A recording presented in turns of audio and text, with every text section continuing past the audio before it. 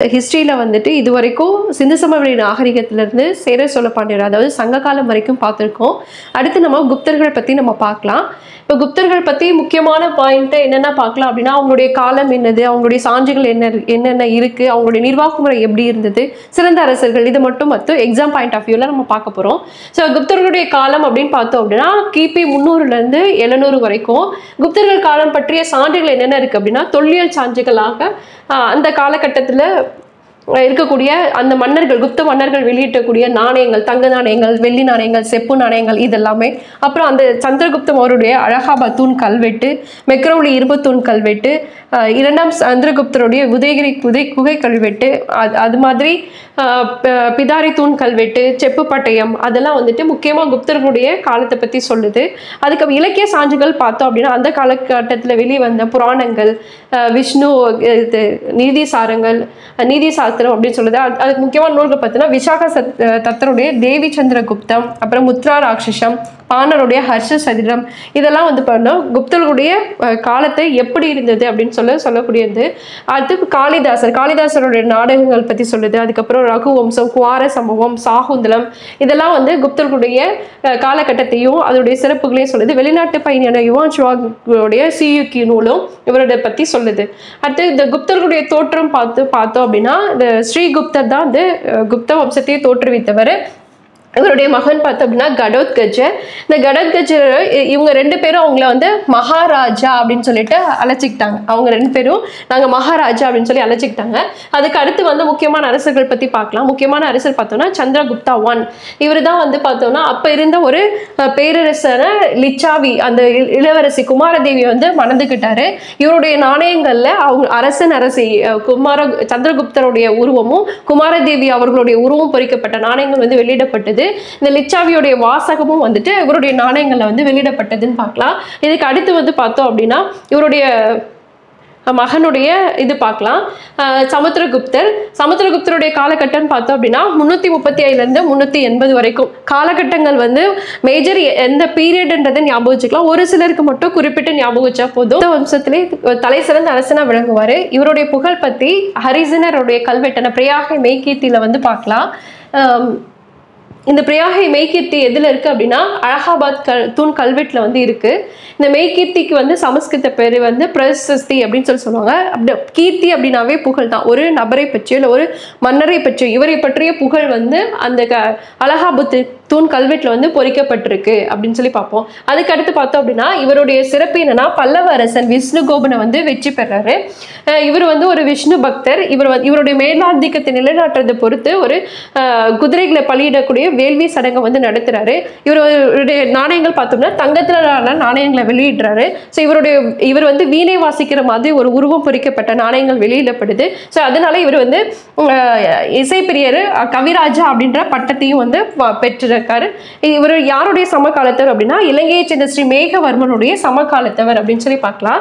இவருக்கு அப்புறம் வந்து இரண்டாம் சந்திரகுப்தர்.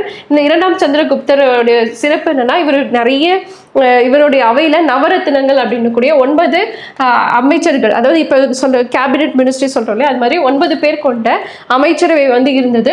இவருடைய சிறப்பு பற்றி சொல்றது மெஹ்ரௌலி தூண் இரும்பு தூண் கல்வெட்டு.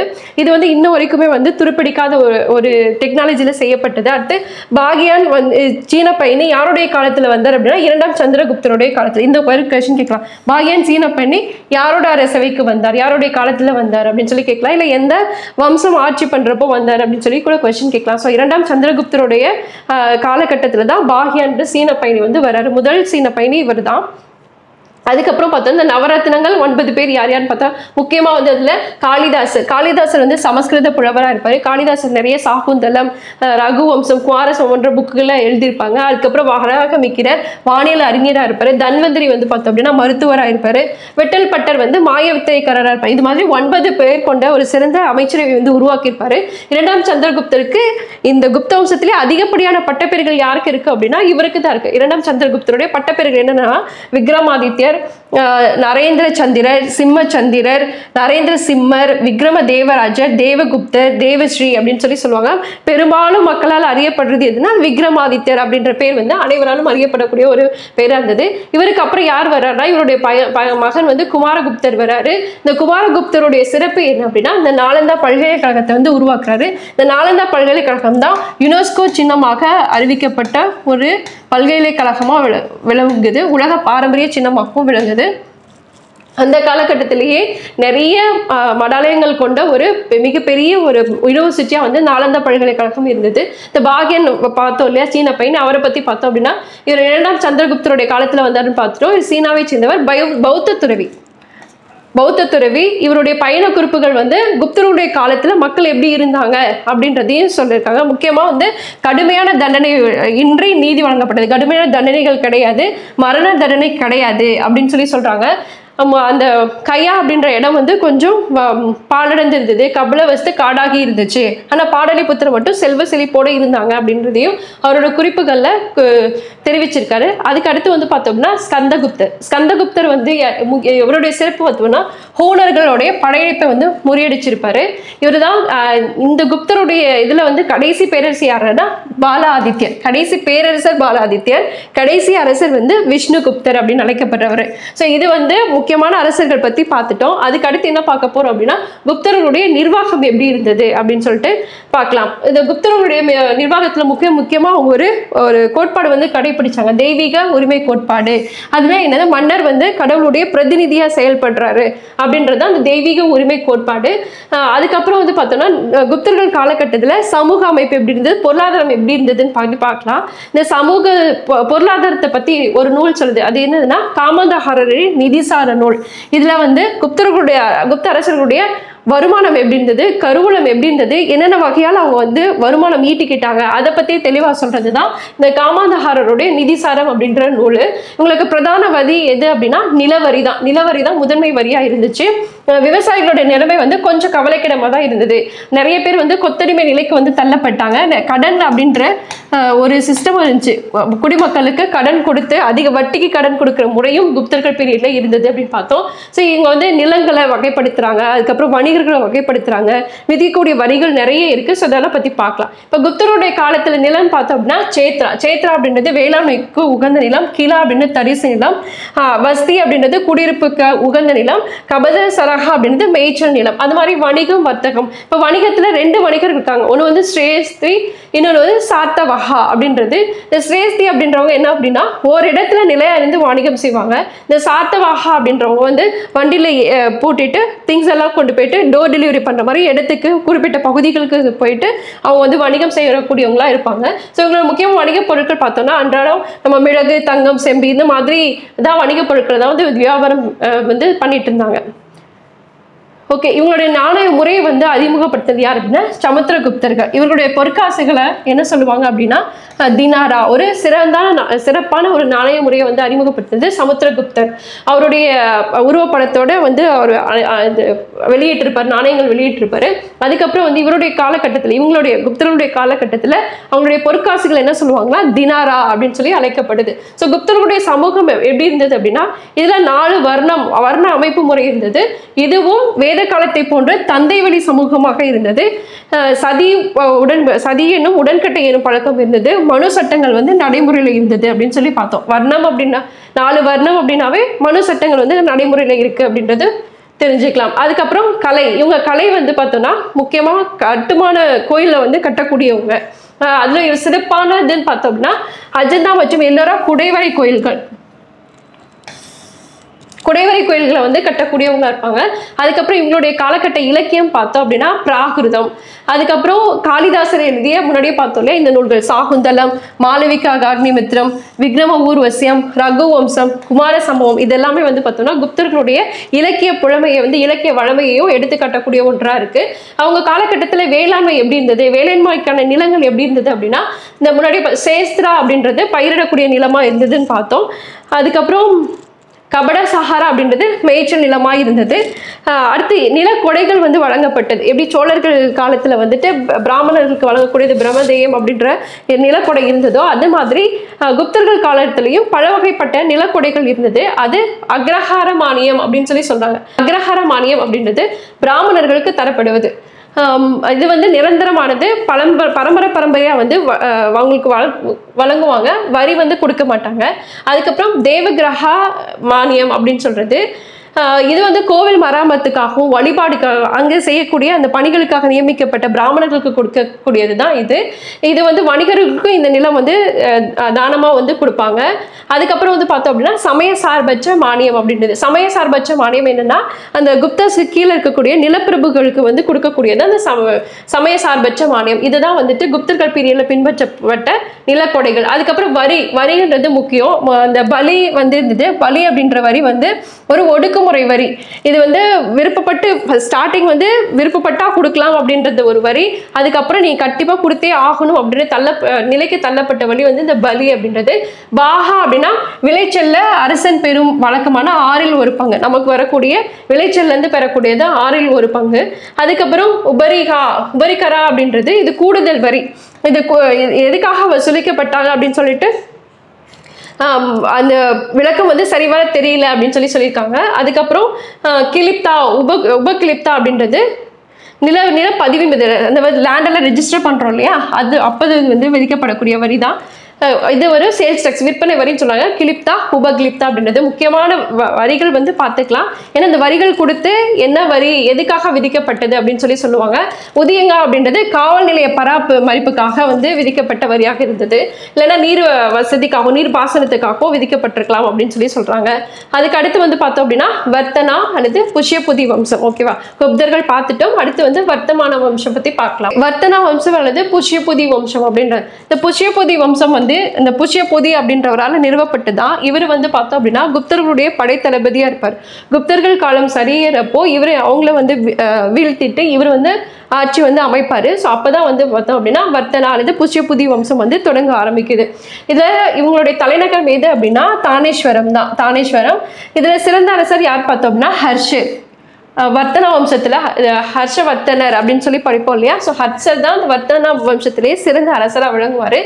இவர் வந்து தானேஸ்வரம் மற்றும் கன்னோசியை வந்து ஆட்சி பண்ணுவார். ஓகேவா, ஃபர்ஸ்ட் தானேஸ்வரம் இவங்க கையில் இருக்கும். கன்னோசி இவங்க சகோதரியோட கணவருடைய தலைநகரமாக இருக்கும். அதுக்கப்புறம் இந்த 2 பகுதிகளும் சேர்த்து இவர் ஆட்சி பண்ணக்கூடிய சூழ்நிலைகள் உருவாயிடும். அதுக்கப்புறம் இவர் என்ன பண்ணுவார், 2 பகுதி ஆட்சி பண்ணுறப்போ கன்னோசிக்கு வந்து தலைநகரம் வந்து தானேஸ்வரத்துல இருந்து கன்னோசிக்கு வந்து மாற்றிடுவார்.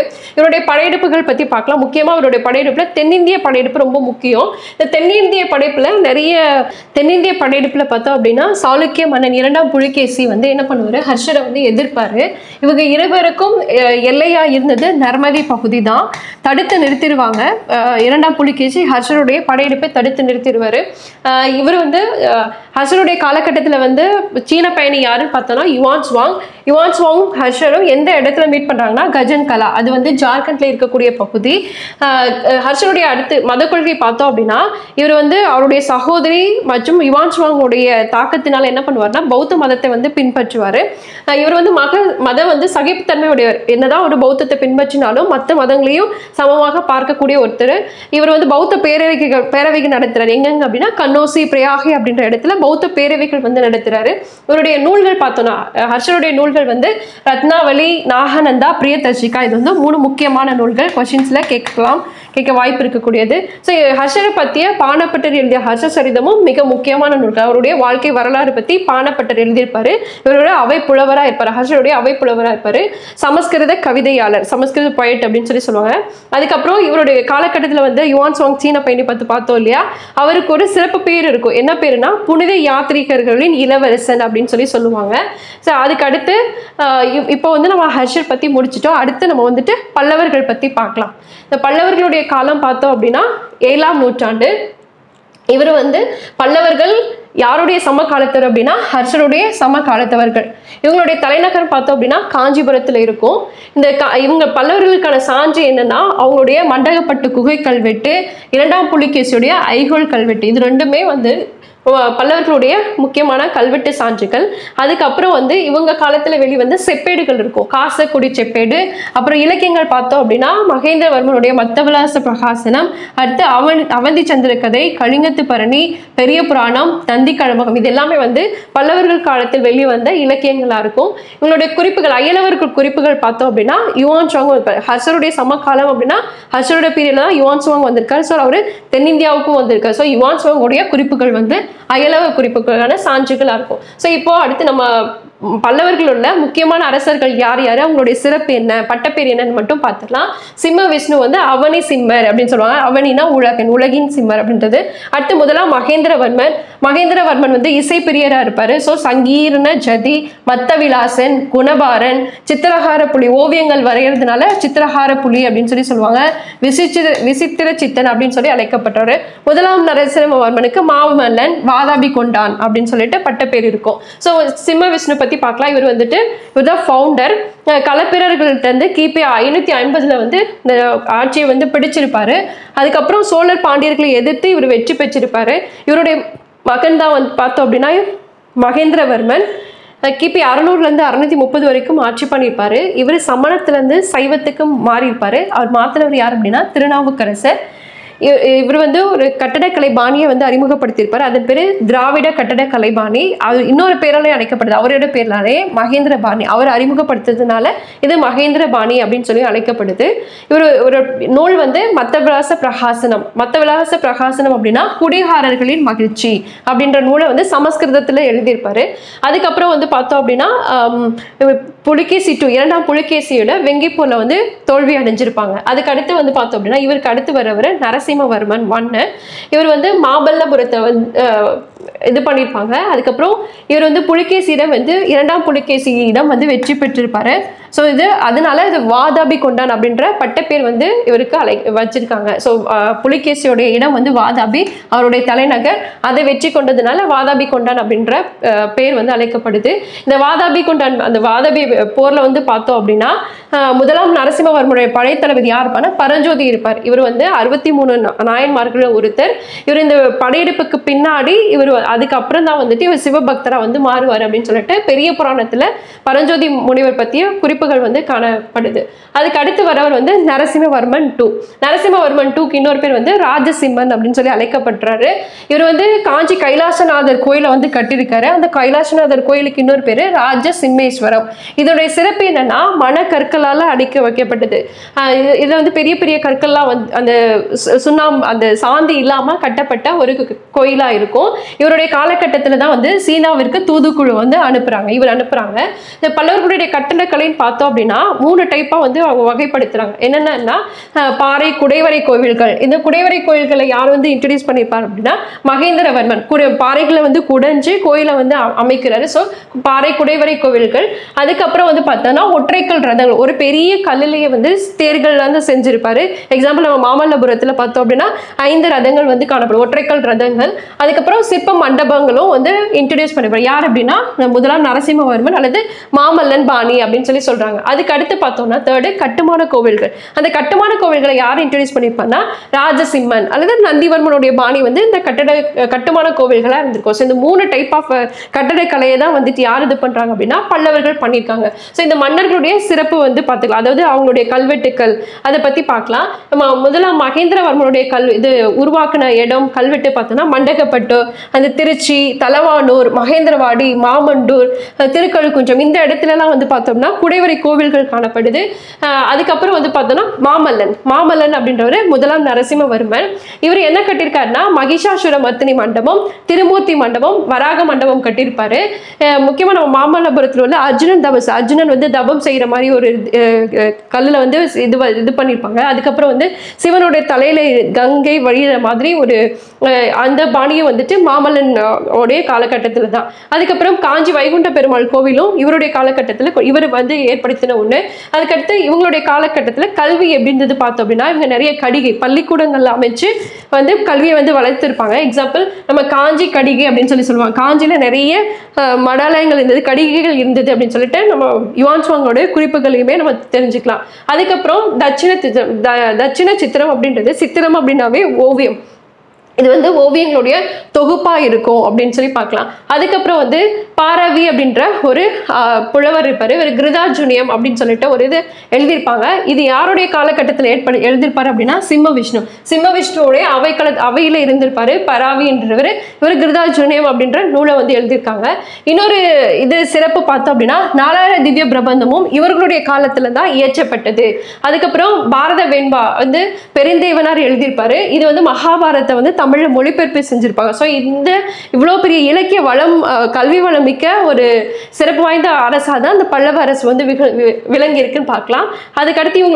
அதுக்கு பல்லவர்களுக்கு அடுத்து சாளுக்கியர்கள் பத்தி பார்க்கலாம். இந்த சாளுக்கியர்கள் பார்த்தா தென்னிந்தியாவை ஆண்ட மிக முக்கியமான வம்சம் தான். இவங்களுடைய எல்லை பார்த்தோம் அப்படின்னா அதாவது சென்டர்லையும் மேற்குலையும் மராத்திய நாட்டு இருக்கு இல்லையா, மராத்தா அந்த பெரும் பகுதியை வந்து ஆட்சி பண்ணியிருப்பாங்க. இவங்களுடைய தலைநகர் தான் வாதாபி. அதுக்கு இன்னொரு பேர் பதாமி அப்படின்னு சொல்லி அர்த்தம். ஸோ இது வந்து இந்த சாளுக்கிய வம்சம் அப்படின்றது ஒரு 3 வம்சம் வந்து இருக்கும். ஃபர்ஸ்ட் வந்து வாதாபி சாளுக்கியர், அடுத்து வெங்கி சாளுக்கியருக்கு இன்னொரு பேர் தான் கீழை சாளுக்கியர் அப்படின்னு சொல்லி சொல்லுவாங்க. அதுக்கு அடுத்து 3வது ஆட்சி பண்ணவங்க கல்யாணி சாளுக்கியர் அல்லது மேலை சாளுக்கியர்கள். ஸோ இந்த இவங்களுடைய எல்லை பார்த்தோம் அப்படின்னா ஒரு பெரிய எல்லையா இருக்கும். வடக்கே இவங்களுடைய எல்லை வந்து ஹர்ஷருடைய பேரரசு இருக்கும். தெற்க பார்த்தோம்னா பல்லவ நாடு இருக்கும். கிழக்கே வந்து ஒடிசா இருக்கும். இந்த அதாவது ஹர்ஷருடைய பேரரசு, பல்லவ நாடு, கலிங்கம் இதுக்கு உட்பட்ட பகுதி தான் வந்துட்டு சாளுக்கியர்களுடைய ஆட்சி பகுதியா இருக்கு. ஸோ இவங்களுடைய சான்றுகள், இந்த காலகட்டத்துக்கான சான்றுகள் என்னன்னு பார்க்கலாம். இவங்களுடைய கல்வெட்டுகள் பார்த்தோம் அப்படின்னா மங்களேசனுடைய வாதாபி குகை கல்வெட்டு, அதுக்கப்புறம் காஞ்சி கைலாசநாதர் கோவில் கல்வெட்டு, அப்புறம் விருப்பாட்சா கோவில் கல்வெட்டு, அது அப்புறம் முக்கியமானது 2ஆம் புலிகேசியோடைய ஐகோல் கல்வெட்டு. இதெல்லாம் வந்துட்டு சாளுக்கியர்களுடைய மிகச்சிறந்த சான்றாக விளங்குது. அயலவர் குறிப்பு அப்படின்னா யுவான் சுவாங்கோட குறிப்புகள் இவங்க பல்லவர்கள் காலமும் இவங்க சாளுக்கியர்கள் காலமும் சம காலம் அப்படின்றதுனால ஸோ இவங்களை பற்றியும் அவர் வந்து குறிப்புகள் எழுதியிருப்பாங்க. சரி, ஃபர்ஸ்ட் நம்ம வந்து வாதாபி சாளுக்கியர் பத்தி பார்ப்போம். வாதாபி சாளுக்கியர்ல வந்து முதல்ல வந்துட்டு புலிகேசி 1. இந்த புலிகேசி 1 யாரு அப்படின்னா குறுநில மன்னர், பிஜபுருடைய குறுநில மன்னர். அந்த குறுநில பகுதியை ஆட்சி பண்ணிட்டு இருக்கப்போ அவர் வந்துட்டு அதை சுற்றி உள்ள மலைப்பகுதிகளை வந்து கைப்பற்றிருப்பாரு. என்னென்னா துங்கபத்ரா, அப்புறம் மேற்கு தொடர்ச்சி மலைகள், இந்த மலைகளை கைப்பற்றி தான் அவர் வாதாபி சாளுக்கியர் அப்படின்ற ஒரு பகுதியை வந்து நிறுவுறாரு. அதுக்கு அடுத்து அந்த ஒரு அதாவது முக்கியமான அரசர்கள் மட்டும் பார்க்கலாம். முதலாம் கீர்த்திவர்மன், இவருடைய மகன் தான். இவர் வந்து எந்த பகுதியை பிடிக்கிறார் அப்படின்னா கொங்கன் கடற்கரையை வந்துட்டு ஆக்குபை பண்றாங்க. இவருக்கு அடுத்து வந்தவர் புலிகேசி 2. இரண்டாம் புலிகேசி காலத்தில் இவர் தான் மிகச்சிறந்த மன்னர். இவருடைய காலகட்டத்தில் பாரசீக தூதுக்குழு, அதாவது ஈரான், இப்ப இருக்கக்கூடிய ஈரான்ல இருந்துட்டு ஒரு தூதுக்குழு வந்து வருகை தர்றாங்க. அந்த தூதுக்குழுவை அனுப்பின மன்னர் யாருன்னா 2ஆம் குஷ்ரு அப்படின்ற மன்னர் வந்து அனுப்பி வைக்கிறாரு. ஸோ இவருடைய சிறப்பு முன்னாடியே பார்த்தோம் இல்லையா, ஹர்ஷர் பார்க்குறப்பே இவர் தான் வந்து அவ்வளோ பெரிய ஹர்ஷ பேரரசரையே இவர் எதிர்த்திருப்பாரு. இவங்க இருவருக்கும் இடைப்பட்ட எல்லை பகுதியாக நர்மதை நதி இருந்தது அப்படின்னு சொல்லி பார்த்தோம். இவர் என்ன பண்ணுவார்னா இவருடைய சகோதரர் விஷ்ணுவர்தனுக்கு வந்து வெங்கியை கைப்பற்றி அந்த வெங்கியை வந்து ஆட்சி பண்ண கொடுப்பாரு. இந்த வெங்கியை ஆட்சி பண்ணக்கூடிய சாளுக்கியர்கள் வந்து மேலை சாளுக்கியர்களை வந்து அடுத்து வருவாங்க. ஓகே, இவருடைய முக்கியமான கல்வெட்டு பார்த்தோம். இவருடைய ஆட்சி காலத்துக்கு மிக சிறந்த சான்றாக எது விளங்குது அப்படின்னா ஐகோல் கல்வெட்டு தான். இந்த ஐகோல் கல்வெட்டு எங்க இருக்கு அப்படின்னா பாகல்கோட், கர்நாடகாவில் உள்ள பாகல்கோட் மாவட்டத்தில் இருக்கு. இவர் வந்துட்டு இவருடைய அவைக்கள புலவர் ரவி கீர்த்தி என்பவரால் வந்து என்ன மொழி அப்படின்னா சமஸ்கிருத மொழியில வந்துட்டு இந்த கல்வெட்டு வந்து ஏற்றப்பட்டது. இவர் வந்து 2ஆம் புலிகேசி ஹர்ஷவர்தனர் வந்து எதிர்த்து ஒரு விஷயத்த வந்து இந்த ஐகோல் கல்வெட்டுல வந்து நம்ம பார்க்கலாம். அதுக்கப்புறம் வந்து அதுக்கடுத்து எந்த சாளுக்கியர்கள் பார்க்குறோம் அப்படின்னா கீழை சாளுக்கியர்கள் பத்தி பார்க்கலாம். வாதாபி முடிச்சிட்டோம். இவங்களோட தலைநகர் வாதாபியா இருந்தது. 2ஆம் புலிகேசி சிறந்த மன்னன், அவர் வரைக்கும் நம்ம பார்த்துருக்கோம். அடுத்து கீழை சாளுக்கியர்கள் பார்க்கலாம். கீழை சாளுக்கியர்கள் யார் இது பண்றாரு அப்படின்னா விஷ்ணுவர்தனர் அப்படின்றவர். கீர்த்திவர்மன், 2ஆம் கீர்த்திவர்மன் வந்துட்டு என்ன பண்ணா அது தந்தி துர்கா, ராஷ்டிரகூட நிறுவனர் வந்து தந்தி துர்கா, இவரை வந்து தோற்கடிச்சிடறாரு. அதுக்கு அடுத்து வந்து பார்த்தோம் அப்படின்னா மேலை சாளுக்கியர்கள் முன்னாடியே பார்த்தோம் 2ஆம் புலிகேசி வெங்கியை கைப்பற்றி அவருடைய சகோதரருக்கு கொடுக்கிறாருன்னு பார்த்தோம் இல்லையா. ஸோ இவங்க வாதாபியோடைய வழித்தோன்றல்களாக இருப்பாங்க. இவர் முக்கியமாக வந்து தைலப்பா அப்படின்றவர் அந்த கல்யாணி பகுதியை வந்துட்டு கைப்பற்றுறாரு. அந்த கல்யாணி அப்படின்றது இப்போ இருக்கக்கூடிய மாலவ பகுதி. அந்த பகுதியை கைப்பற்றி அதனுடைய தலைநகரத்தை வந்து கல்யாணிக்கு வந்து மாற்றிடுறாங்க. ஸோ இவங்களுடைய கட்டடக்கலை முக்கியமானது கட்டடக்கலை பார்த்துலாம். இது கட்டடக்கலை பார்த்தோம்னா 3 டைப் டைப் இருக்கு. நாகரா, வேசரா, திராவிடா அப்படின்ற கட்டடக்கலை பாணி இருக்கு. இவங்க வந்துட்டு வேசரா அப்படின்ற பாணியை கோயில் விமானங்கள் மேல் விமானங்கள் இருக்கு இல்லையா அது செய்யறதுக்கும், அதுக்கப்புறம் திராவிட நாகர பாணிகளுடைய கலப்பும் சேர்ந்து ஒரு புது கட்டடக்கலையை வந்து இது இன்ட்ரடியூஸ் பண்றாங்க. இவங்களுடைய டெக்னாலஜி பார்த்தோம் அப்படின்னா சாந்தி இல்லாம வெறும் கற்களை மட்டும் அடுக்கி வச்சு கட்டக்கூடியதா இருக்கு. அதுக்கப்புறம் இவங்களுடைய சிறப்பு அப்படின்னு பார்த்தோம் அப்படின்னா அஜந்தாவில் இருக்கக்கூடிய சில ஓவியங்கள் சாளுக்கியர் காலத்தவே சேர்ந்தது. எக்ஸாம்பிள் நம்ம 2ஆம் புலிகேசியுடைய காலத்தில் பாரசீக தூதுக்குழு வந்ததுன்னு பார்த்தோம் இல்லையா. ஸோ அந்த பாரசீக தூதுக்குழுவை 2ஆம் புலிகேசி வரவேற்கக்கூடிய ஓவியம் வந்து அஜந்தாவில் காணப்படுது அப்படின்னு சொல்லி சொல்றாங்க. அதுக்கப்புறம் பட்டடக்கல் அப்படின்றது யுனெஸ்கோவுடைய உலக பாரம்பரிய சின்னமா இருக்கு. இதுவும் பாகல்கோட்டில் இருக்கு அப்படின்னு சொல்லி பார்த்தோம். ஸோ இங்கே 10 கோவில்கள் இருக்கும் அப்படின்றது பார்த்தோம். இங்கே நம்ம காஞ்சியில் இருக்கக்கூடிய சிற்பிகள் அங்கே போயிட்டு கோயில் கட்டியிருப்பாங்க. இதுல வந்து பார்த்தோம் அப்படின்னா இந்த விருப்பாக்ஷா கோவிலும் சங்கமேஸ்வரா கோவிலும் திராவிட பாணியில இருக்கும். பாப்பநாதர் கோவில் வந்து நாகர பாணியில இருக்கும் அப்படின்னு சொல்லியிருப்பாங்க. விருப்பாக்ஷார் கோவில் வந்து காஞ்சி கைலாசநாதர் கோயிலை அப்படியே மாடலா எடுத்து அதன் மாதிரி கட்டியிருப்பாங்க. ஸோ இது வந்து இத்தனை குறிப்புகள் எல்லாம் எதுல இருக்கு அப்படின்னா பட்டடக்கல்ல இருக்கு அப்படின்னு சொல்லியிருக்காங்க. அடுத்து வந்து சாளுக்கியர்கள் முடிச்சுட்டு அடுத்து ராஷ்டிரகூடர்கள் பத்தி பார்க்கலாம். ராஷ்டிரகூடர்களுடைய காலம் பார்த்தோம் அப்படின்னா 8ஆம் நூற்றாண்டு 10ஆம் நூற்றாண்டு வரைக்கும் இவங்க வந்து தக்காணம், கங்கை சமவெளி பகுதியை வந்து ஆட்சி பண்ணியிருக்காங்க. இவரோட நிறுவனர் பார்த்தோம் இல்லையா தந்தி துர்கா, இவங்க வந்துட்டு சாளுக்கியர்கள் கீழே வந்து ஆட்சி தளபதியாக வேலை பார்த்துட்டு இருப்பாங்க. திருப்பி அவங்களை வீழ்த்திட்டு இவங்க வந்து ஆட்சி வந்து நிறுவியிருப்பாங்க. இவங்களுடைய தலை சிறந்த மன்னர்கள் மட்டும் பார்த்துலாம். முதல்ல கிருஷ்ணா 1, இவர் தான் வந்துட்டு எல்லோரா கைலாசநாதர் கோயிலை வந்து கட்டியிருப்பார். எல்லோரால கைலாசநாதர் கோயில் கட்டியவர் யார் அப்படின்னா முதலாம் கிருஷ்ணா தான். அதுக்கு அடுத்து வந்து அமோகவர்ஷர் அப்படின்றது மானியக்கேட்டா அப்படின்ற பகுதியை, அதாவது இப்போ கர்நாடகத்தில் இருக்கக்கூடிய மால்கட் அப்படின்ற பகுதியை வந்து பிடிச்சி இது பண்ணியிருப்பாங்க, கேபிட்டலை சேஞ்ச் பண்ணியிருப்பாங்க. அதுக்கப்புறம் இவர் வந்து சமண மதத்திற்கு மாறியிருப்பார். அது மாற்றினவர் யார் அப்படின்னா ஜினசேரனால சமண மதத்திற்கு மாற்றப்பட்டவர். அதுக்கு அடுத்த மன்னர் யார் அப்படின்னா கிருஷ்ணா 2. இந்த 2ஆம் கிருஷ்ணா வந்து இவர் வந்து பராந்தக சோழன் பார்த்தோம் இல்லையா, பராந்தக சோழனிடம் வல்லம் போர்ல தோல்வி அடைஞ்சிருப்பாரு. அதுக்கப்புறம் 3ஆம் கிருஷ்ணா மிக முக்கியமான போர் தான் தக்கோல போர். இந்த தக்கோல போர்ல வந்து சோழர்களை வந்து தோற்கடிச்சிருப்பாரு. ஸோ சோழர்கள் வந்து இந்த தக்கோல போரில் வீழ்ச்சி அடைஞ்சிருப்பாங்க. இவருடைய படையெடுப்பு பார்த்தோன்னா தென்னிந்தியாவில் ராமேஸ்வரம் வரைக்கும் வந்து படையெடுத்து வந்திருப்பாரு. ராமேஸ்வரத்தில் கிருஷ்ணேஸ்வரர் கோயிலை வந்து கட்டியிருப்பாரு. ஸோ அவர் முக்கியமான இது அரசர் வந்து கிருஷ்ணா 3. இந்த அதுக்கப்புறம் இவங்களுடைய இலக்கியங்கள் என்னென்ன பார்த்தோம் அப்படின்னா இலக்கியத்தில் வந்துட்டு அதாவது கவிதை இலக்கிய எழுத்துலேயே வந்துட்டு 3 ரத்தினங்கள் அப்படின்ற கன்னடத்தில் விளங்கக்கூடியவங்க வந்து யார் அப்படின்னா ஆதிகவி பம்பா, பொன்னா, அதுக்கப்புறம் ரன்னா.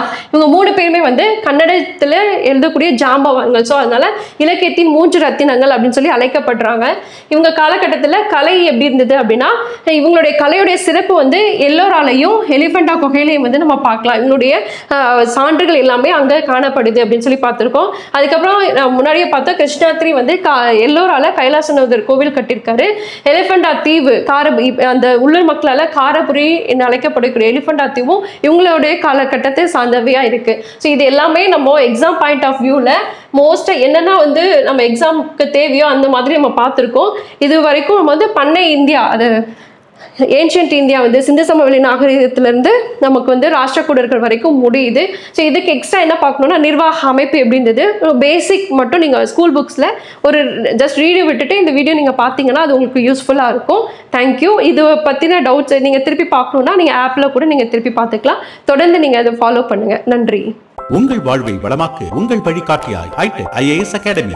UPSC, TNPSC, TNUSRB, TET, Banking, RRB and SSC அரசு அதிகாரிகள் மற்றும் அனுபவம் வாய்ந்த பேராசிரியர்களை கொண்டு வகுப்புகள் நடத்தப்படுகிறது. Online, offline, regular and weekend classes, free study materials, weekly test, computer lab, smart classroom. எங்களின் ஹைடெக் அகாடமி Play Store ஆப்பில் இலவசமாக டவுன்லோட் செய்திடுங்கள். கல்வி சேவையில் ஒரு புதிய சகாப்தம். ஒருமுறை மட்டுமே பயிற்சி கட்டணம். அரசு வேலை பெறும் வரை பயிற்சி. The best coaching institute in Tamil Nadu, Hitech IAS Academy, opposite to SBI Bank, Kumpukar Nagar, Kolattur, Chennai 99. Cell number 9962097000.